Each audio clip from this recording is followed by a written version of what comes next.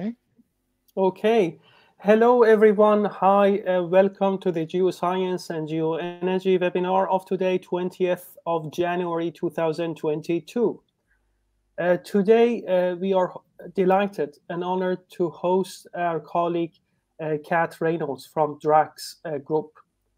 Dr. Reynolds is a BECCS Strategy and Engagement Manager for Drax Group, where she acts as the interface between the external affairs, technical, and commercial teams and leads external engagement to support the development of the company, the Drax Group, first BECCS project in the UK, and negative emissions technologies globally.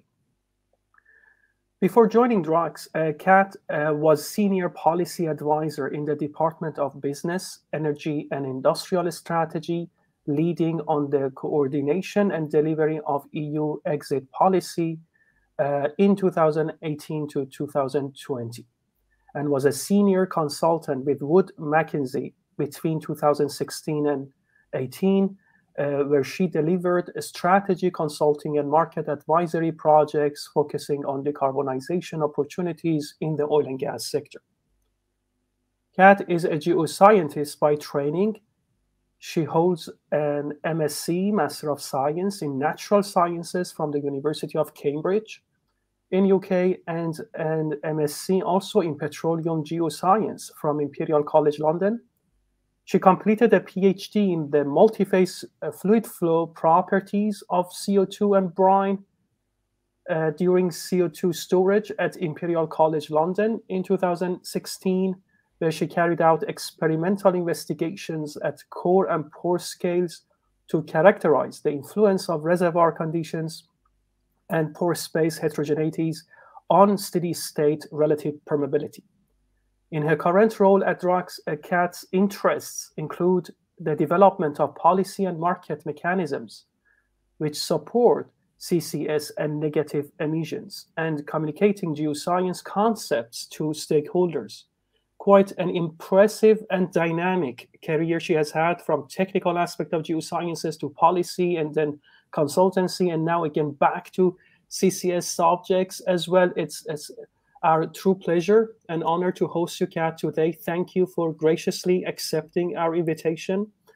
And to the audience, please note, Kat's lecture would last for about half an hour, followed by questions and discussions. Like always, please do type in your questions in the chat box.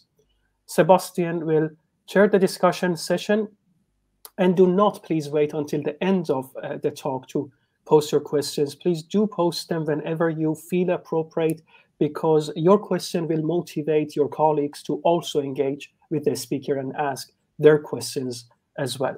So without any further ado, Kat, the stage is all yours. The bandwidth, most probably, properly to say, and the screen is all yours. And we are very much looking forward to hearing your lecture. Fantastic. Well, thank you very much, Hadi, for the introduction. And thank you, Sebastian, for the invitation. It's really fantastic to be here speaking at the Geoscience and Geoenergy webinar. You've heard from my background. I've started out in academia and then have gone out into the corporate world, but I'm still involved in CCS broadly. It's fantastic looking through the lineup of speakers that you've had over the last couple of months to see so many colleagues from my PhD days who've spoken at this series before me. So I'm really looking forward to bringing a slightly different perspective from beyond the academic world to this lecture series. I hope it will be interesting, a little bit different from your day-to-day, but really the intention for me is to try to, if not inspire some new direction, but at least help bring to life some of the new stakeholders and new audiences for a lot of the research that all of you watching today are engaged in. As Hadi said, I'm the BEX Strategy and Engagement Manager at Drax Group. I'll give you a little intro into Drax in the next few slides, but perhaps I'll just say first, I'm speaking today in my personal capacity. So anything that I share today is not necessarily the view of Drax. But for me today, what's most interesting is that I'm finding more and more in my role in the corporate world that actually an understanding of geoscience and geoengineering concepts is becoming more and more important. It's more and more important that we understand them and can communicate them to non-technical audiences. And that's because negative emissions, which are what the BECCS project that Drax is developing, aims to deliver, negative emissions are now becoming a commodity, effectively, that companies are thinking about buying and selling. And that means the range of stakeholders that need to understand what gives negative emissions value, and ultimately that is permanent geological storage. The range of stakeholders involved in that conversation is becoming much wider. So that's really the intention behind my talk here today, to try and bring to life a few of the drivers behind the growth of negative emissions technologies, some of the uncertainties in how big a role they will play, but importantly, what the voluntary carbon market is doing to drive those technologies, and why new actors need to understand geoscience and geoengineering concepts. So first, let me introduce Drax quickly. Drax is a UK-based renewable energy company engaged in renewable power generation, the production of sustainable biomass, and the sale of renewable power to businesses. Although increasingly there's a fourth component to Drax's business, and that is negative emissions. At the moment, Drax owns and operates a whole portfolio of renewable power assets, including the biggest power station in Europe, which is the Drax power station just south of York, that runs predominantly on biomass. And we also have a set of pumped hydro storage assets, as well as a kind of a global biomass pellet production and supply business. Drax is increasingly interested, as I've said, in moving beyond renewable power to the next big topic in the decarbonisation agenda, and that is negative emissions. And we're interested in doing that by converting our power station, at least partially, from being a bioenergy power station to a BECCS power station. And we'll do that by retrofitting 2 of the biomass generation units with carbon capture, connecting into a CO2 transport and storage network that will send the CO2 for permanent geological storage. And in so doing, we'll generate both renewable power from biomass, but also negative emissions.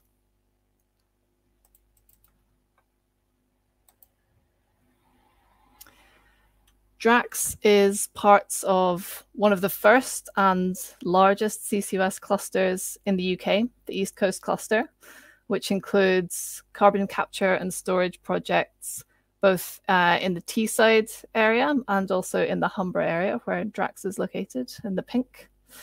Both of those sets of carbon capture projects will share an offshore transport and storage network that will ultimately connect into first one CO2 storage site, the Endurance Saline Aquifer, and then potentially other offshore storage sites under the North Sea.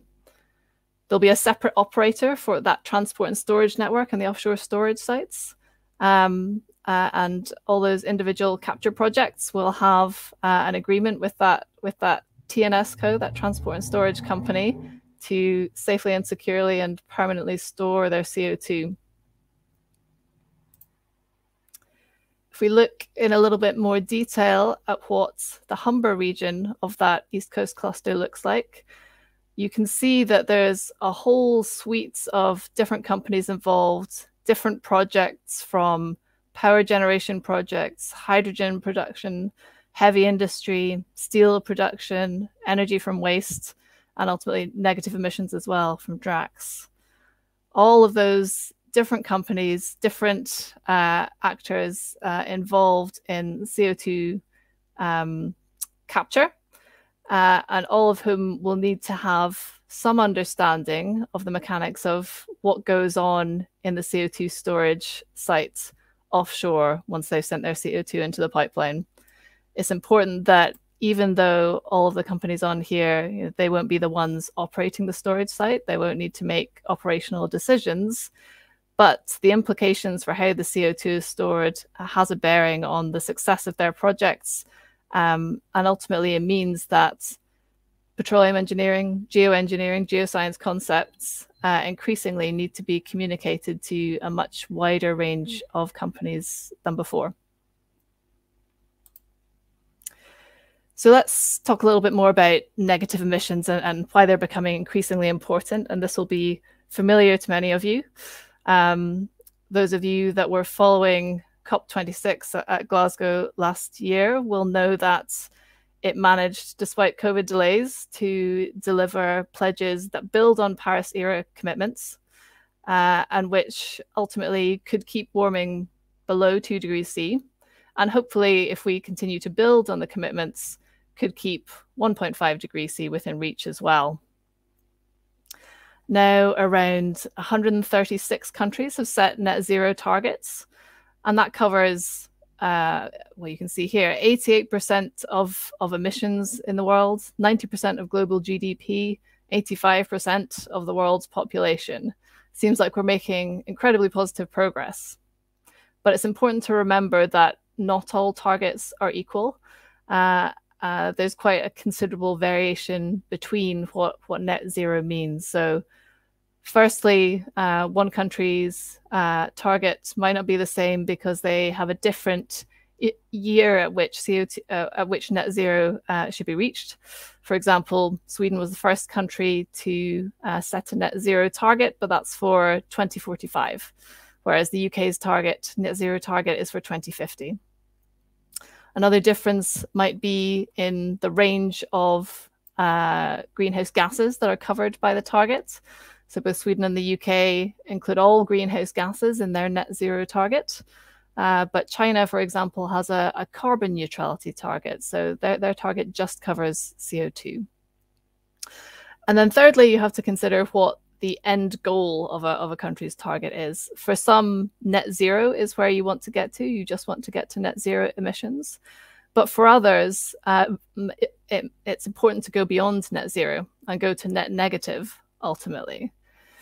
And the reason that's important, because having a different goal for net zero, having a different range of greenhouse gases covered, and having a different ultimate end target, whether that's net zero or net negative, affects the pathway that you take, and it ultimately affects the amount of negative emissions that you might use, that we might need globally. So this diagram shows a chart adapted from the IPCC.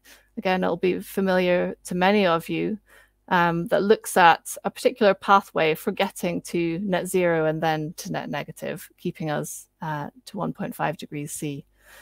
The first task is to reduce emissions, whether that's by improving energy efficiency, by deploying more renewables, increasing electrification, and ultimately reducing fossil fuel use. But despite all of that activity and all of that action to reduce emissions, we know that there are some that just aren't going to be reduced as fast as we want. That might be difficult to remove entirely, either because they're very expensive, because the technology to decarbonize is expensive, perhaps relative to the product that you're making. For example, cement, decarbonized cement might be too expensive to make it as useful a commodity. Or perhaps there isn't a decarbonization solution yet available. Or in fact, maybe it's just that that particular technology is so pervasive in the global economy that it's very difficult to take fast action to remove those carbon emissions. This is where negative emissions really come in, not as an alternative to reducing emissions, but as a complement that really helps us to maintain or increase the pace of action where otherwise action might be slow. Many of you will also be familiar with these diagrams, I suppose, showing that the amount of negative emissions that we might ultimately need depend on all these points that I've talked about before in terms of the targets for net zero. So the longer we delay in reducing emissions, the longer we delay in reaching a net zero target, the more likely it is that we'll exceed 1.5 degrees C warming, and the more likely it is that we'll need to deploy more negative emissions and at a faster rate.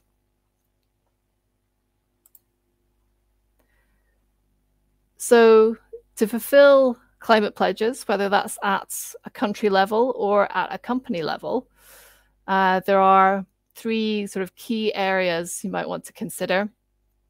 The first is the scope of the target. What's the range of emissions sources that are being covered? For a country, it might be all of the emissions within that country's boundary. For a company, it might just be direct emissions that they can control. You want to consider what are the range of gases that are covered by the target. Is it just CO2, or is it a full range of greenhouse gases? When do you have to reach the target? Is it sooner? Is it later? And all of those things impact on the methods that you take to reach your net zero target. The second area to consider is fairness. And this applies, again, both at a country level and a company level. And that is about considering what to what degree should a country or a company take action? Should they be just concerned with the emissions and activities that are in their direct control? Or should they consider how to incentivize action outside of their own sphere of control and really go further? The third area to consider is ultimately the roadmap that you're following, the trajectory that you want to take. How do you measure the progress that you're making? Are there particular milestones that you want to hit? And ultimately, what is the end goal? On all of these, again, feed into the methods by which you reach net zero or reach net negative, and ultimately impact on the amount of negative emissions that we might need to deploy. So let's consider this from a company perspective. How might you want to reach your net zero target? The first thing you do is you reduce the emissions that you're creating in your business. That might be, reducing electricity use. It might be through fuel switching. And that's a good start to start reducing the emissions that you're actively generating yourself. But some companies want to go further. They think, well, actually, I can use some of the excess cash that I've got available to incentivize action outside of my direct control and perhaps try and avoid emissions elsewhere. So you might do that by financing a project to increase the uptake of renewable electricity in a particular country or in a particular region. You might want to help protect areas of the world from deforestation, and in so doing, avoid CO2 emissions elsewhere. Lots of companies do this now in order to be able to claim climate neutrality. But we know that really to get to net zero, you need to do more than avoid emissions. We need to actively reduce them. So as well as reducing emissions within direct control, companies can go further and actually start to buy carbon removal, buy negative emissions from elsewhere. And in so doing, hopefully get to a point where they can claim net zero. On this diagram here, this gives you a sense of the sorts of projects that we're talking about, the kinds of projects that are available to companies now that are trying to deliver net zero targets and are on a net zero journey. So many at the minute will look at financing projects that improve, for example, the energy efficiency of cook stoves. That might help you avoid some emissions, but it doesn't ultimately remove carbon from the atmosphere. Others might look at avoided deforestation projects, so protecting areas that are likely to be deforested at the moment. But there's a point at which these avoided emissions solutions saturate. We should hopefully get to a point where we don't need to be protecting areas from deforestation, and where many energy efficiency measures are taken as a matter of course. So financing them no longer makes sense for a company to do if they want to claim they're taking extra action. Instead, you want to look at projects that start to actively remove CO2 and store it. And the most readily available projects today are short-term storage options like supporting afforestation and reforestation projects. And I say short-term because there's a limited lifetime over which a tree will store carbon before it's returned back to the biosphere, into the atmosphere. Ultimately, what you want to do is move towards long-term storage that keeps CO2 locked away back in the geosphere for thousands of years. But unfortunately, at the minute, there's a limited number of these projects available for companies to purchase credits from. So there's lots of different types of projects that a company could buy offsets from, whether that's an avoidance project, whether that's a carbon removal project. It's complex. There are lots of different standards. There's different terminology. How does a company navigate that and decide whether the action they're taking is enough? Well, there are increasingly sets of voluntary standards or frameworks that are being developed to help companies navigate this world. One of which is the one shown here, the Oxford Principles for Net Zero Aligned Carbon Offsetting.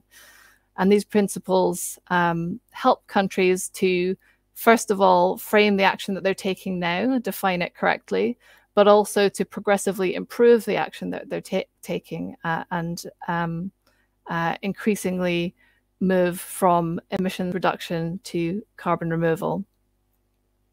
So first of all, if a company is assessing a project, they might use the flowchart here to decide whether it's an emissions reduction project, decide whether it's a carbon removal project, and look at the length of time that it's stored. And in a portfolio of offsets at the moment, you might want to start with what's available in the marketplace now. So you might start with avoided emissions projects or projects with low amounts or short-lived carbon storage. But ultimately, you'd be looking at trying to move your portfolio of offsets so that you are mainly purchasing long-lived carbon removals. What does that look like over time? Well, this is one way of showing it, where here in 2020, for example, if you're a company with a net zero strategy, you might just have avoidance projects or maybe carbon removal with short-lived storage. So supporting your cook stove project, supporting afforestation and reforestation projects. You might start to work carbon capture and storage into your business, for example, if you're an industrial company that can add in CCS and so introduce emissions reduction with long-lived storage. That's number 3 on this chart. But ultimately, you might want to go further and start to buy active carbon removals with long-lived storage from, for example, a BECCS project, bioenergy with CCS project, or a DAX project, a direct air capture project. Here's another way of looking at that, showing the emissions balance for a particular company on their net zero pathway. Today, you might be able to claim carbon neutrality by offsetting all of your residual emissions by buying the same equivalent volume in carbon avoidance projects. But over time, we want to see progressively less avoidance projects and more carbon removal projects.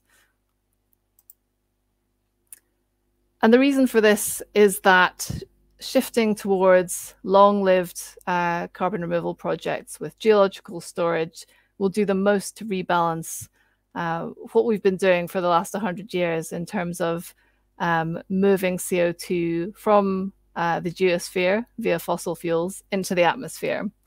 So on the left-hand side, diagrams like this help understand corporate actors where CO2 is being moved to and from. In using fossil fuels, we're moving CO2 from the geosphere into the atmosphere. And by supporting projects such as reforestation and afforestation, we can start to move CO2 back out of the atmosphere into land and biosphere storage. But ultimately, we need to connect back into the geosphere and start to move CO2 back to where it came from. So ultimately, we want to be deploying fewer projects that have land and biosphere-based storage, and more projects that have geological carbon storage. So what scale of negative emissions do we need to reach? Well, taking estimates from McKinsey, from a group called the Network for Greening the Financial System, and from the IPCC, it looks like from about 0.1 gigatons of negative emissions today, covering nature-based and engineered solutions, we need to scale up to somewhere in the region of half a gigaton to just over a gigaton of negative emissions in 2025. Now that's an order of magnitude change in less than 5 years. It's equivalent to removing all of the CO2 that the global aviation sector puts out today. It's a huge, huge challenge, but the scale of the challenge gets even bigger. By 2050, we need to go from about 1 gigaton up to 5 to 10 gigatons of negative emissions. How close are we to meeting those targets? Well, if we take current rates of, for example, afforestation projects and reforestation projects, if we add up all the technological negative emissions projects that are in existence and are planned to be operational in the next 4 or 5 years, then we find that the current pipeline of negative emissions projects will take us to about 150 million tons. That's still a pretty long way off the kind of 500 million tons to 1 gigaton of negative emissions that we need by 2025. So knowing we need to do more to scale up negative emission solutions that have long duration geological storage, let's have a quick look at some of the projects that are operating today and planned to be in operation. We've already talked a little bit about Drax. There are other BECCS projects, some in Sweden, that are planned to be operating within the next 3 to 4 years. There's an existing BECCS project that captures 1 million tons of CO2 per year in the US. And there are also direct air capture projects in the US and in Iceland that are starting to either capture and store CO2 now at small scales, as in the case of the Climeworks project, or are planning to be operating at kind of commercial industrial scale within the next 5 years. So we're starting to see companies enter the negative emissions space and develop projects, but we're far from the number of companies and projects that we need to reach the scales that climate models and net zero targets say we need to get to. So how do we incentivize these projects? There's 3 key ways. First, government targets. So governments having net negativity targets or having ambitions for certain volumes of negative emissions really starts to send signals to the market, send signals to developers that they need to bring forwards more projects. We could look to introduce negative emissions into obligation schemes, and in so doing mean that particular industrial sectors have access to negative emissions and can use them to neutralize their emissions through existing emissions trading schemes, through existing market mechanisms. And then ultimately we can use voluntary schemes to incentivize the uptake of negative emissions. And this is an area where we're seeing increasing amounts of action. The sorts of companies, though, that are interested in buying negative emissions and have committed to do so are not typically high-emitting sectors. They're usually consumer brands or companies with good ESG credentials, ones that have a lot of spare cash that they can spend in speculating and generating interest in new markets. So companies like Audi and Ocado have both purchased negative emissions credits, usually on the small scale, sort of single-year purchases, less than 1,000 tons. And these are, consumer brands that know that their customers will be interested in their climate strategies. There are also sort of services companies in the middle, so Swiss Re, the reinsurance company, and BCG, the consultancy firm, that are also starting to purchase negative emissions. These tend to be bigger purchases, multi-year purchases. And these are companies that are interested in using this activity both to offset their own emissions, but also to generate more interest from clients and to help them expand their own offerings in net zero strategy offerings. And then the ones that are, I suppose, doing most to purchase negative emissions are typically tech firms who are not just buying for themselves, but really trying to promote the growth of the market and explore where it could go. So to look at Microsoft in a little bit more detail, Microsoft have paid for the largest amount of removals in the voluntary carbon markets. They've procured over 1 million tons of negative emissions in 2021 as part of a long-term strategy, not just to reach net zero emissions, but to neutralize the company's historic emissions too. So really going beyond what is part of a traditional net zero, even net negative pathway for companies. But they went out to the market and they said, well, let's test what's available. Let's ask projects to come forwards and bid to be part of our strategy. And when Microsoft did that, what they found is, first of all, they received about 200 proposals, delivering 150 million tons of negative emissions. But actually, when you look in a bit more detail, about a third of those were actually available now for delivery now to offset emissions today. And actually, worse than that, only about 2 million tons of that 150 million tons worth of proposals that they received were actually up to Microsoft's standards for what would constitute a high quality negative emission, where they could clearly demonstrate that action was being taken, that there was a clear carbon accounting method, that there were clear monitoring methods, and that ultimately the negative emissions purchased would be long-lasting and durable. Stripe found something similar. Again, they had a slightly smaller procurement process, and for them, their key requirement was that the projects that came forwards to be part of their procurement process needed to be demonstrating long-term storage. And in reality, they found that the vast majority of negative emissions credits that can be bought today are from projects that have short-term storage only. So there are a few problems in the voluntary carbon market at the minute. It's a bit of a chicken and egg situation where the supply side is starting to get there, but it can't scale up until there is clear demand and a specific set of criteria for that supply to meet.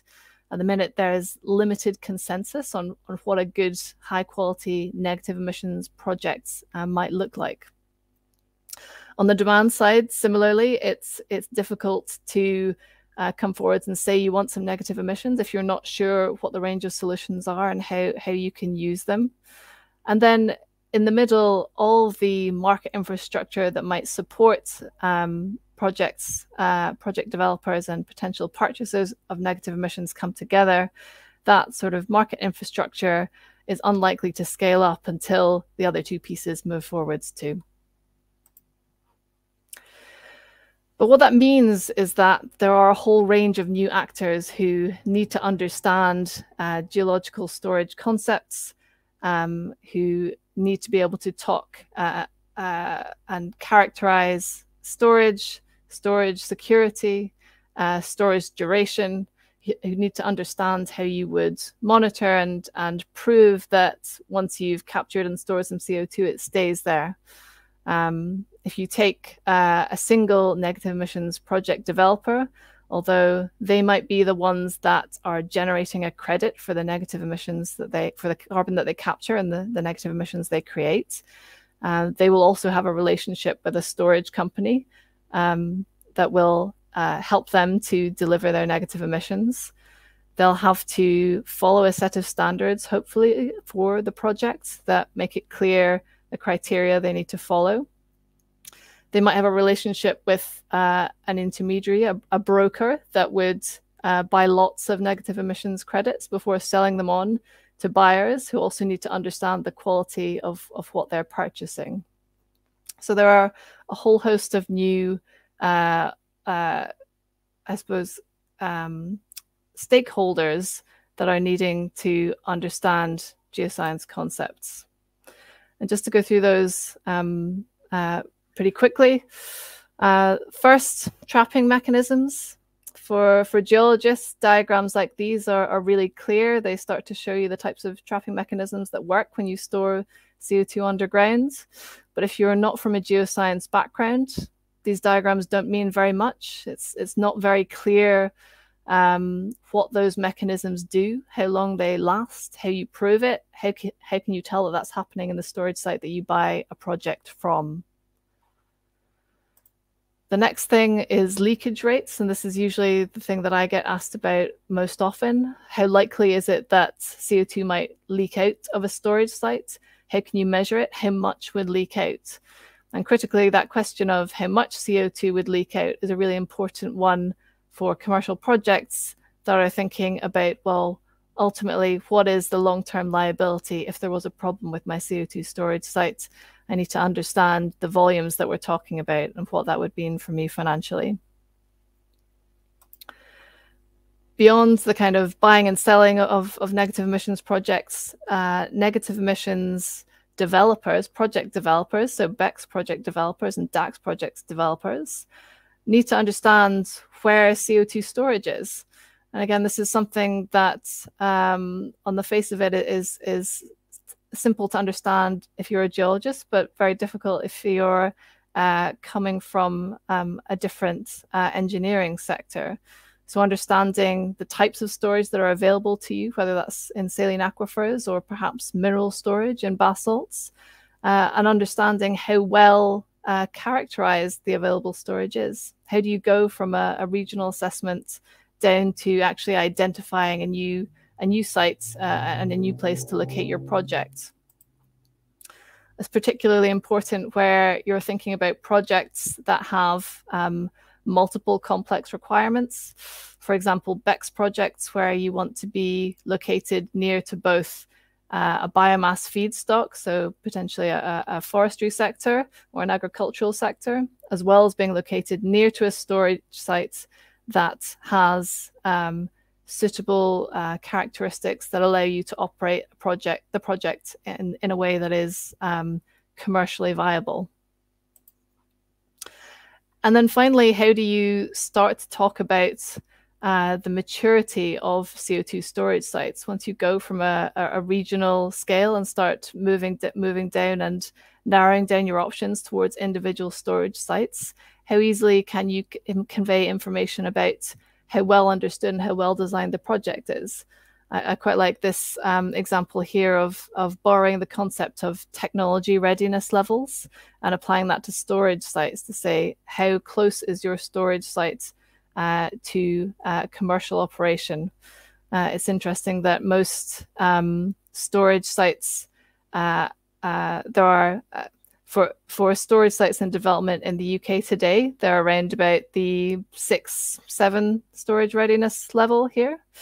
There's nothing at all in the sort of 3 to 5 buckets, and then you've got a whole host of large-scale kind of regional studies in the storage readiness level 1 and 2 bucket.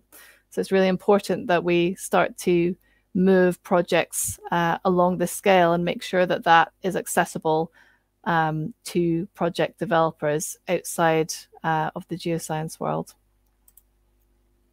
And then just 2 slides to finish off quickly.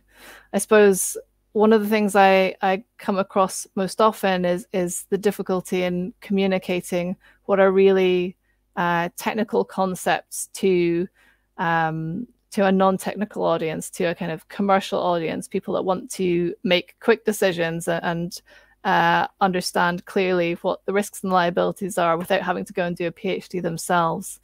And one of the things I often turn to when talking about CO2 storage is an open letter that was written a couple of years ago now for COP21, explaining the security of CO2 storage and the science behind it.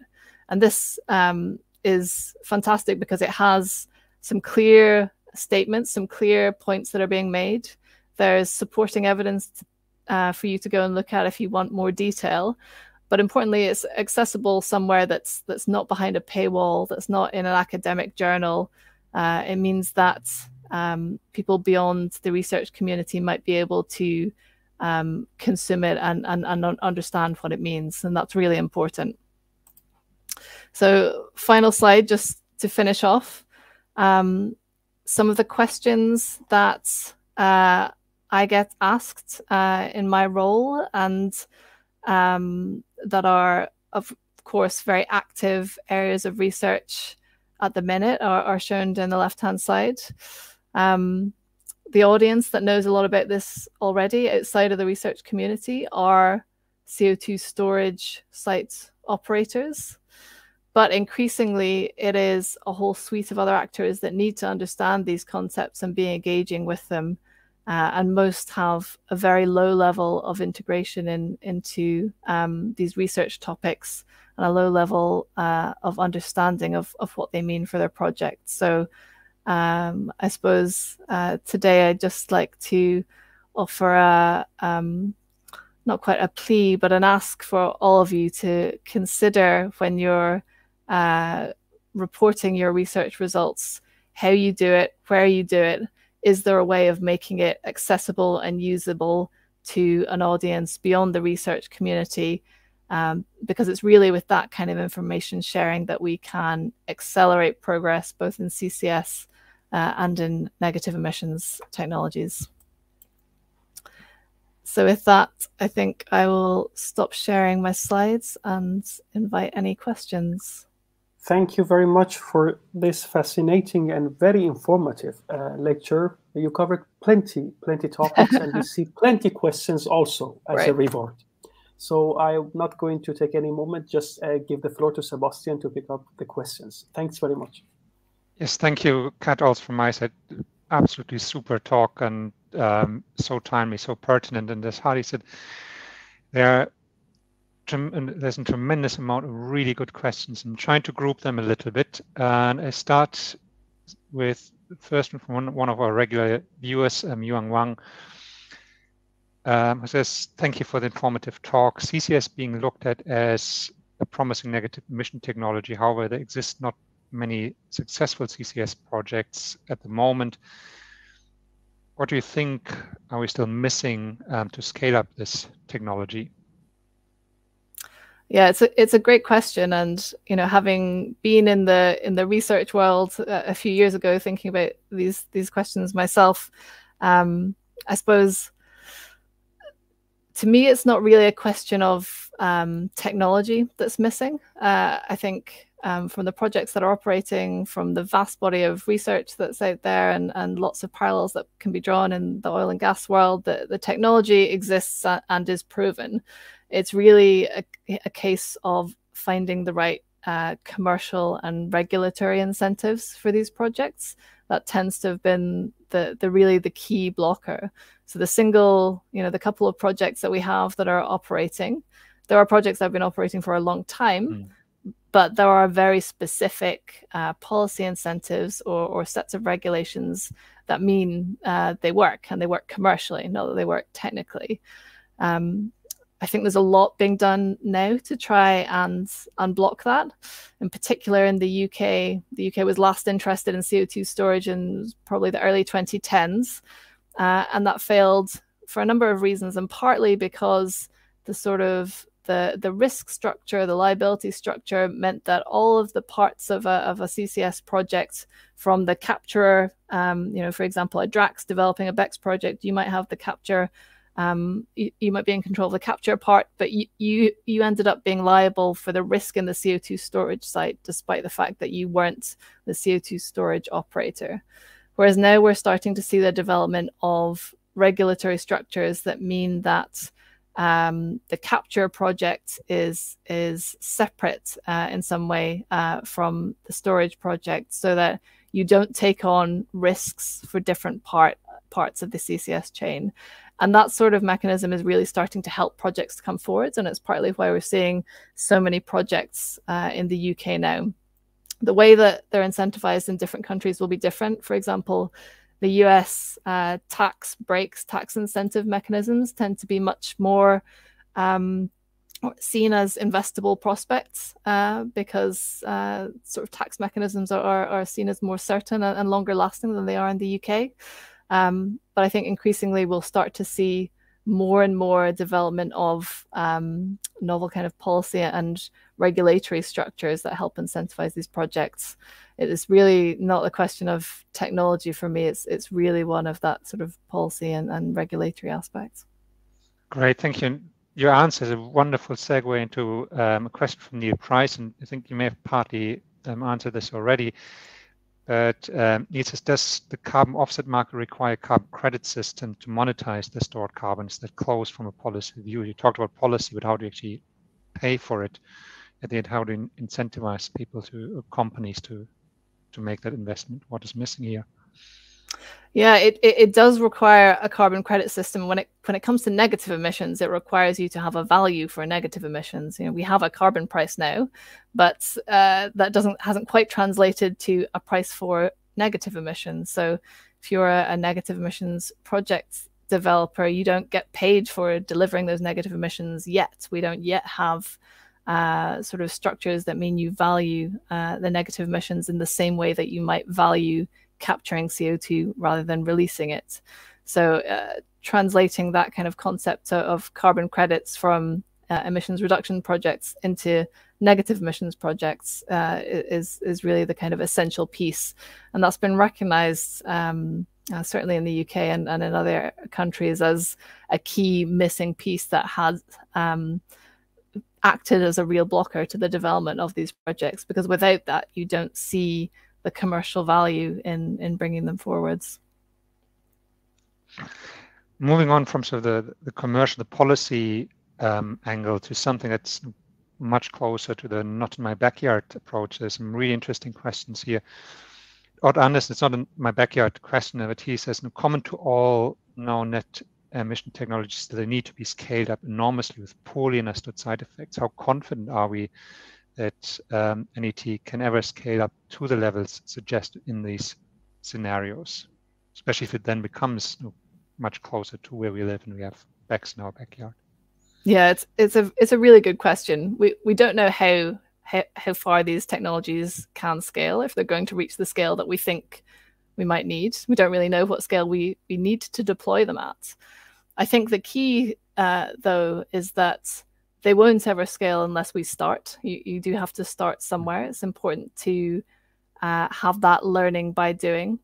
If we spend too long testing projects, thinking about the theoretical versions of them before moving towards deployment, you miss real opportunities to gain that practical understanding and a clear understanding of where the problems might be and what else you need to consider in order to scale them more. So that's really critical. And kind of a worry about how widely you need to deploy negative emissions technologies. I suppose it comes back to that point about how much action do we delay in terms of emissions reduction, and how does that feed into how large a volume of negative emissions you need. The longer we wait to find out whether we need them, the more likely it is that we need them. So it's important to start moving forwards and really positively build evidence and build experience so that we can use them more effectively. It's better to find out sooner that if we don't think they're going to reach a scale that keeps us on 1.5 degrees, it's better to know that now than it is to think that that's a solution we've got in our back pockets for 2050. That's clearly the practical person you're speaking, not the scientist who wants to research until the bitter end. We're staying on BECCS. Some really great questions on that technology near prices. No, thank you, Kat, for great introductory view on BECCS and the fledgling offset market. What do local residents think of BECCS on their doorstep, especially if we scale it up? How's public acceptance? Public acceptance is a really interesting question. I think for Drax specifically, we have huge amounts of support for the project in the local area. It's been a part of that local area for a long time. It's a big regional employer. It's part of a regional set of heavy industry and power generation. So it's seen as a kind of core part of that region's identity, and being able to demonstrate that it's that Drax is moving forwards. Started out as a coal-fired power station, now is a biomass fired power station, and moving forwards to negative emissions is a really, really important spotlight on perhaps a region of the UK that is often left behind in favor of London, for example. So it's really important to demonstrate that decarbonisation opportunities and advances can happen in all parts of the UK, and that's something that the residents in the Yorkshire area respond really, really positively to. There are, lots of questions about more broadly in terms of the acceptance of negative emissions technologies, about where they should be deployed and how you balance that against concerns, and it is concerns from members of the public, and it is incredibly important that you engage and really communicate as much as possible about what's going on, what it might mean for the area, positives and negatives, and any actions you have to take, and you make sure that everyone collectively agrees that's the right thing to do. And it's interesting because it will be very different in different countries and also different parts of the country. As I said, the sort of Humber area is already an industrial area. It's used to those kinds of projects. It's used to seeing power stations, big industrial projects on the horizon. You wouldn't want to deploy a BECCS project somewhere that wasn't used to that sort of industry, perhaps, where that might come with more questions, perhaps more criticism from local residents. There's also a question about which negative emissions solutions are suited to particular areas. So if you're, for example, a very agricultural area, you have lots of agricultural residues, it's clear that there's a link to BECCS there, and it tends to be much simpler and much easier to communicate the benefit of having that project in areas like that. So it's a really great question, a really important one, and it's something that I think again we'll see increasing focus on in the UK as CCS projects and negative emissions projects are developed, an increasing focus on community engagement and really making sure that everyone understands the implications of the projects and the benefits that they bring to local areas. Yeah, that's a really interesting point. I think also the opportunities for creating jobs in regions like the Humber regions or Aberdeen that have seen a decline in the job and the availability of jobs is a possible big attractor there. We talked about BECCS and Marchebone. It seems as a question, it seems some of the BECCS projects have been cancelled due to difficulties in obtaining the permissions as well as the economic viability. Would you please share your assessment on this? So I suppose I don't know which BECCS projects you're referring to, but I suppose like any big industry project, there's a whole host of very intensive sort of permissions processes that have to be gone through in order to develop projects, and they're different in different parts of the UK, in different parts of the world. They typically there's a need to demonstrate very clearly the commercials of the project, but also very clearly demonstrate your plan for construction, your plan for monitoring and reducing any environmental impacts during the construction of the project and the operation of the project. And at all parts of those processes, there's a high burden of evidence, a high burden of proof that projects really have to develop. I think because there are so few in existence right now, there is, again, a lot of learning by doing. It can be difficult to describe and convey the things that have to be done, or project developers think they need to do in order to bring a project forwards. So I think there's a real emphasis that we then need to give to information sharing, so that projects understand how to improve the projects and the plans that they're developing, and that will ultimately support positive approvals. So I'm afraid I don't know what the specifics are of these ones, but it's definitely you know, a very critical part of any project. And again, when it's a new sort of industry and there's not lots of, you know, evidence and comparisons you can draw on, that does make it difficult when it comes to demonstrating the things that you have to demonstrate in order to get sort of planning permission and that's and those sorts of approvals over the line. But that's as it should be. That's right. It should be a high burden of proof. It should be a high burden of evidence, and projects have to work harder to deliver that if we want to have BECCS projects commercially operating. Thank you. Let's move to some technologies could help us to further a step change towards net negative emission technologies. One of your fellow Imperial College alumni, June Mays, asks, "Hi Kat, thanks for the great presentation. The UK government is looking closely at hydrogen BECCS. Do you believe this technology has potential?"